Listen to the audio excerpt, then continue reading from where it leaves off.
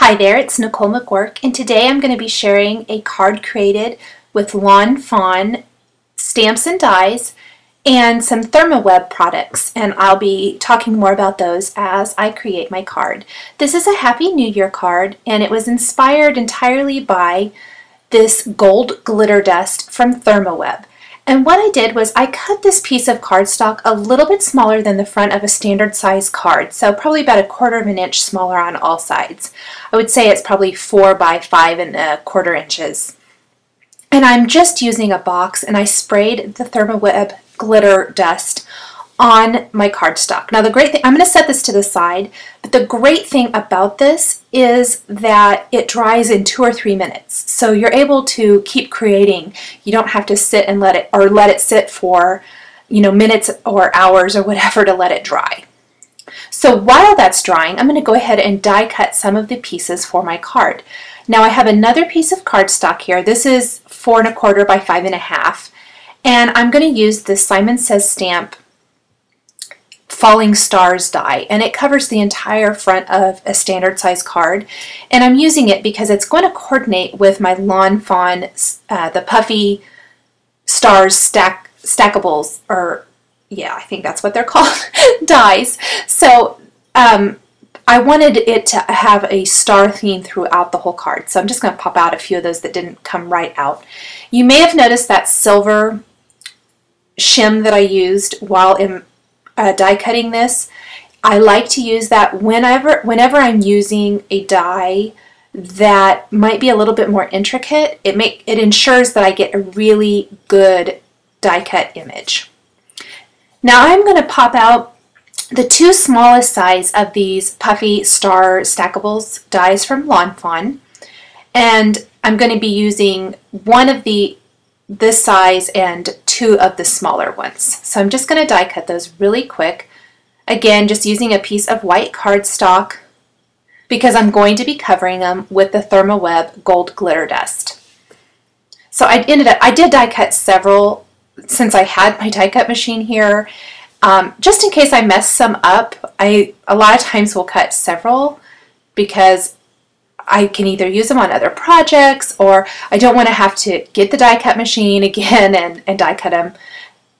I may have messed things up several times in the past, so I found for me that die cutting a couple extra isn't really such a bad thing.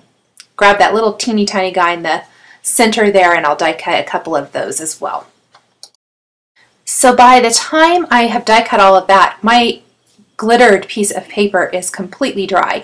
And of course that did probably take more than 2 or 3 minutes, but not much more. So you could see I touched it with my finger, nothing came off, completely dry. So I'm going to go ahead and do the same thing to my stars, and you can see they weren't getting very glittery or gold, and I thought, oh, maybe I should shake up that can, so I did go back and respray those.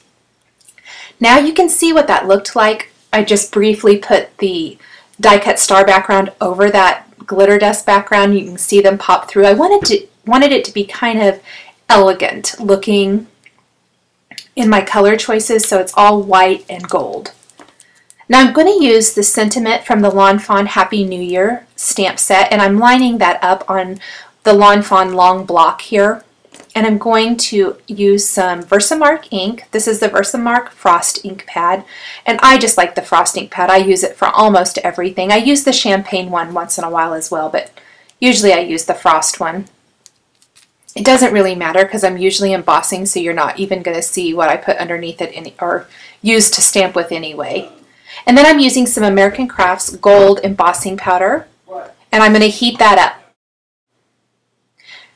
So once I have that heat set, I'm going to just go do that somewhere else. I'll bring it back over here to my desk, and I'm just going to apply a little bit of the Zig glue pen to the back of this and kind of let it dry.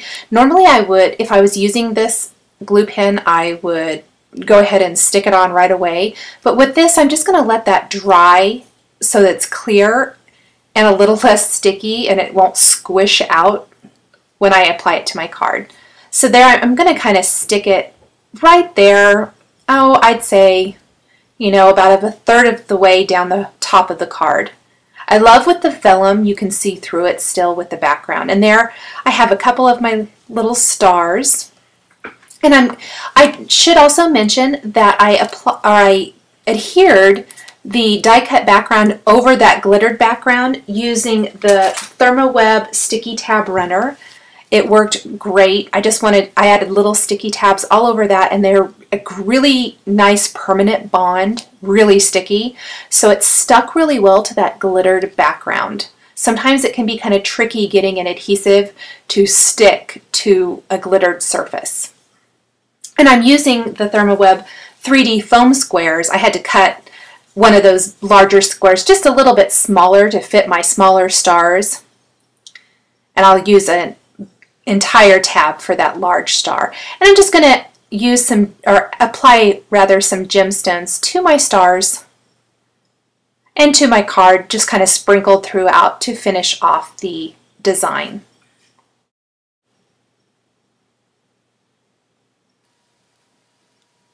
And I just want them to kind of overlap or be sprinkled throughout just to have nice movement. Now, with my last star here, I'm just going to adhere this large button. I'm going to thread some or string through it rather, and tie it into a bow on the front.